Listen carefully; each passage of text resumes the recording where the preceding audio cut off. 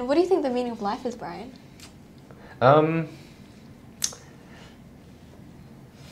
That's a very, very deep question. For a guy who reflects a lot. Let's go. Yeah, take a while to reflect there.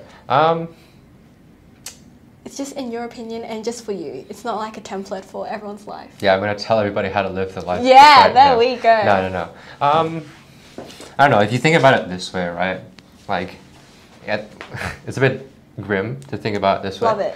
But, like, you know, when you're on your deathbed, the only thing that you have left isn't, like, really the material things that you have in your life, but more so just all the experiences that you've had.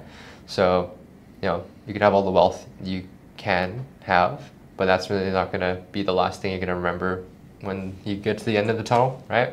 You're not going to be like, oh yeah, I have like 3 million in the bank. Yeah, flashback. You know? That's not really going to be what you're going to flash back to. So from that, I'd say that, you know, meaning in life is to make the most memorable experiences that you won't regret. And that's also you know, linked to what I thought before of like changing myself and just taking these risks that you don't normally take, and then using that to better yourself.